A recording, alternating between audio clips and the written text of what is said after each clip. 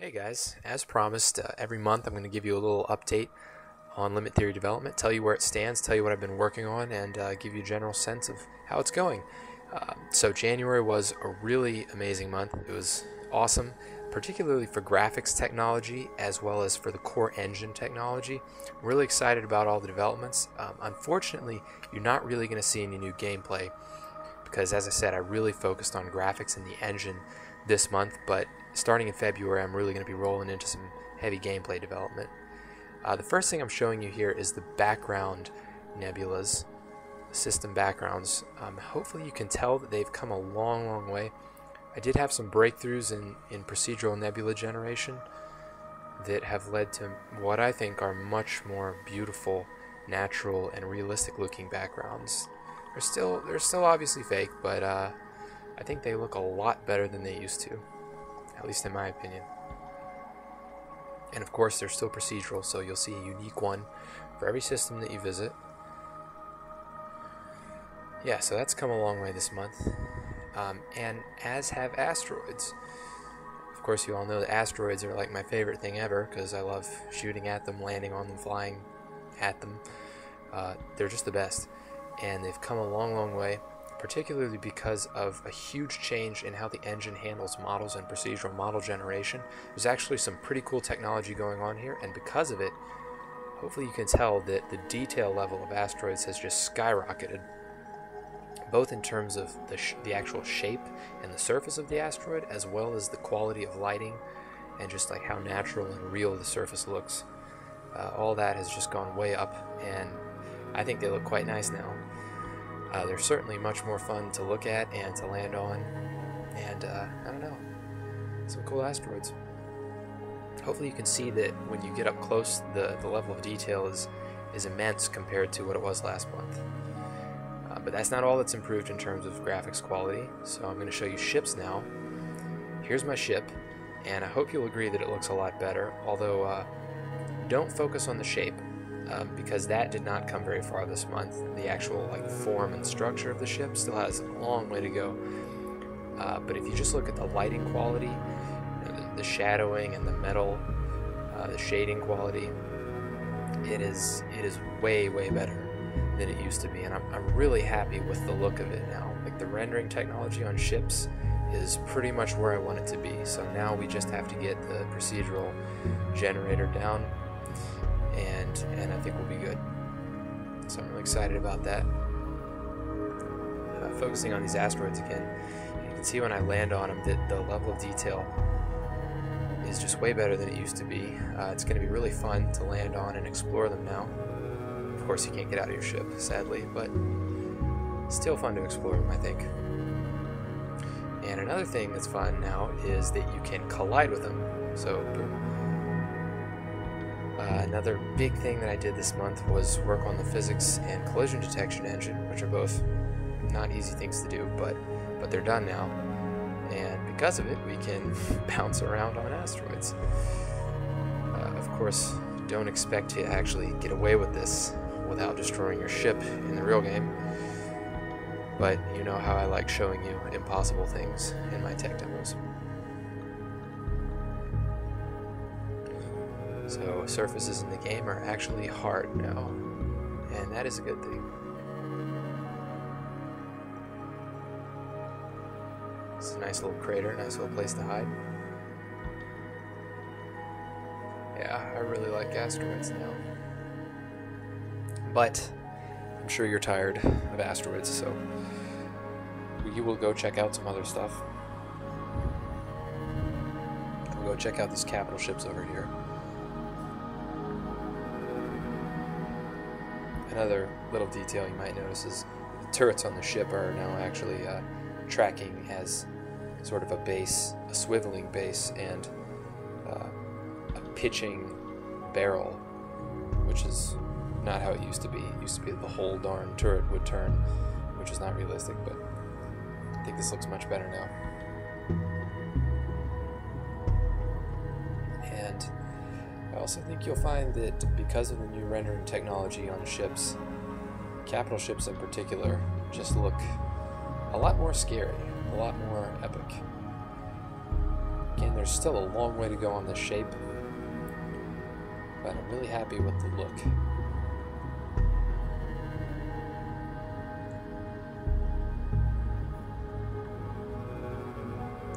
There it is.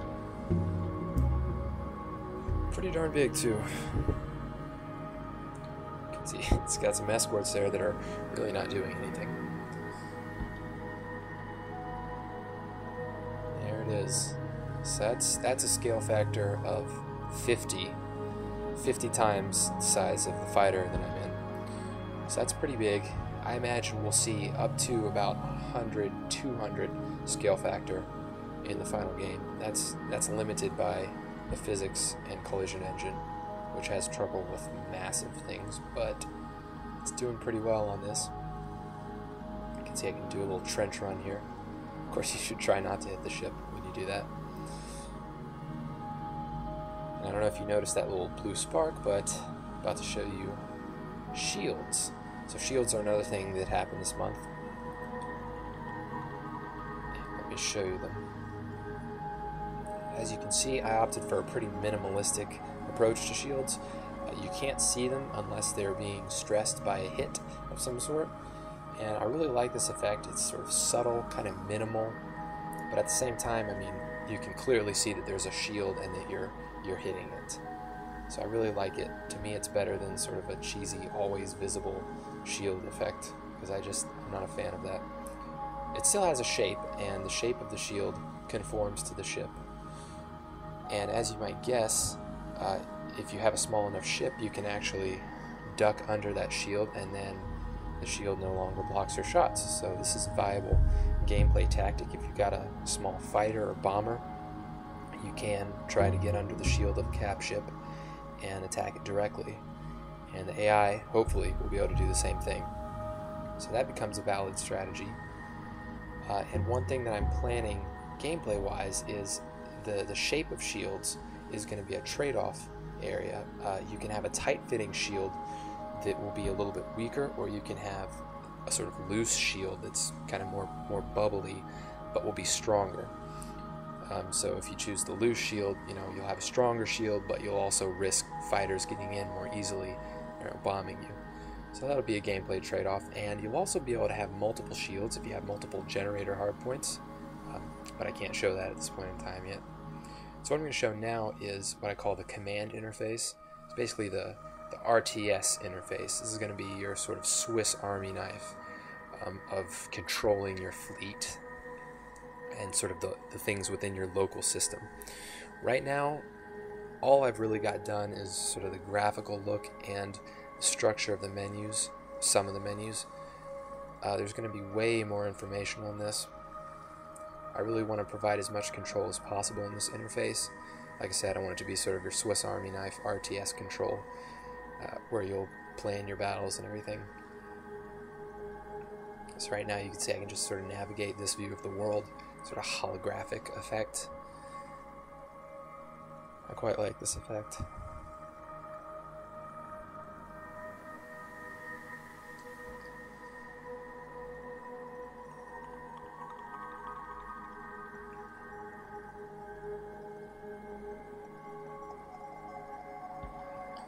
Of course, your visibility will realistically be limited by your sensor range. Right now that's not the case, but it will be. So I'm going to try to select a few units here. Right now it's pretty hard because of the scale. You can't really see them very well, but in the future I'll have icons. When they get to the point where you can't see them anymore, they'll just be an icon, so you'll be able to select them easily. So bear with me right now because I don't have those in place yet. It's kind of hard to select. So what I'm doing right now is issuing an order. I'm going to issue a follow order, and you can see this action menu. I've pulled it up on my ship. Basically, this gives me a list of all the actions that I can perform on this object, and since it's a ship, I can tell someone to follow it. So I just ordered one of those escorts to follow me. Right now, the ability to customize actions is limited at best, but the framework is in place, and so all I have to do really is add more details to the way that those actions are executed, and then they'll appear in the menu and you'll have more control.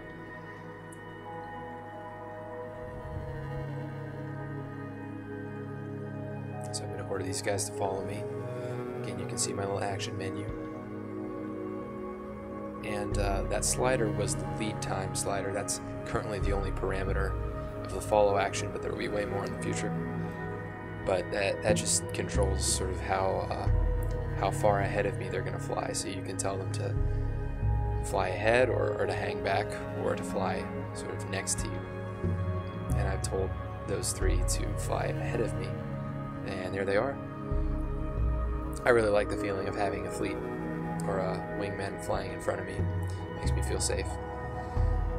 Right now there's not really a formation going on there, but there will be a formation editor. I'll get to that soon. So you'll be able to control the formation in which those ships fly. You can see those fighters have a shield as well, and it's obviously much smaller, so when you hit it, more of it lights up and you can sort of see the shape of that shield. So we're going to go over here and cause a little bit of trouble for this other cap ship, as we like to do.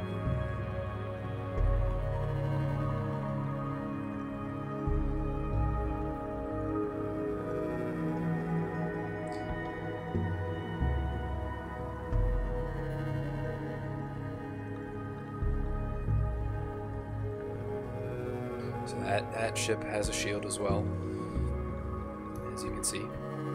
So I'm going to order my fleet, or my little squadron, to attack it. As you probably saw, there were no options in that attack menu, but there will be, because an attack is a pretty customizable command.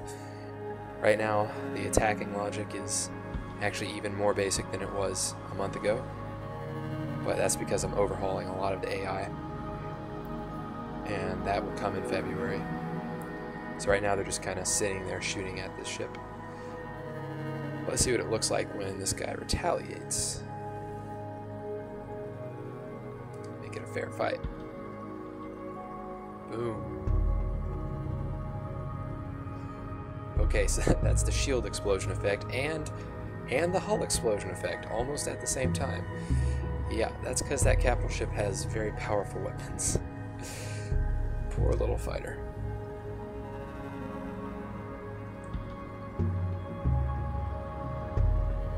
Let's see that again. So as you can see weapon fire in that interface, which I like. Made short work of him too. But that blue looking like plasma explosion you saw was the shield coming down.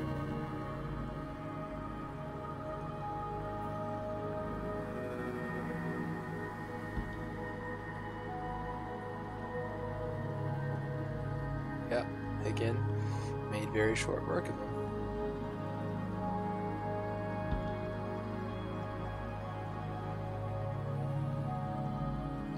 Well, that was fun.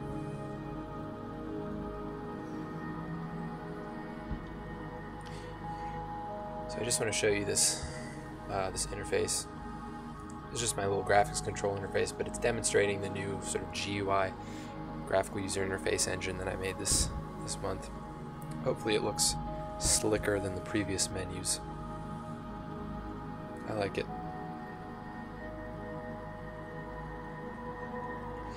Gotta show some dust, of course. Always my favorite thing, other than asteroids.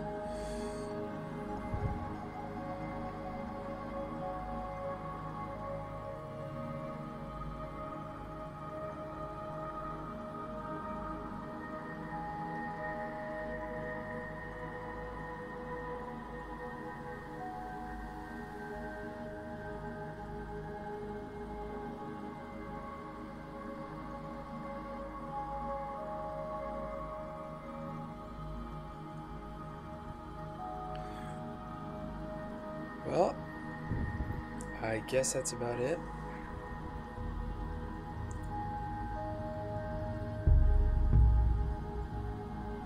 Just show this up close one more time. Oh, I'll show you that you can destroy these turrets. Of course, as I've said before, hard points, individual hard points are destructible.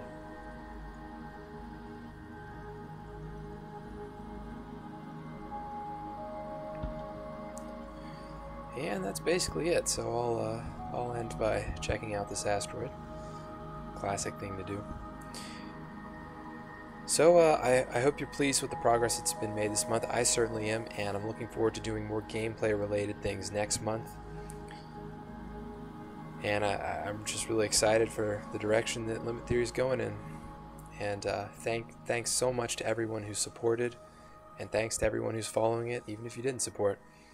And if you want more frequent updates, head on over to the forums because I'm very active there. Thanks for watching.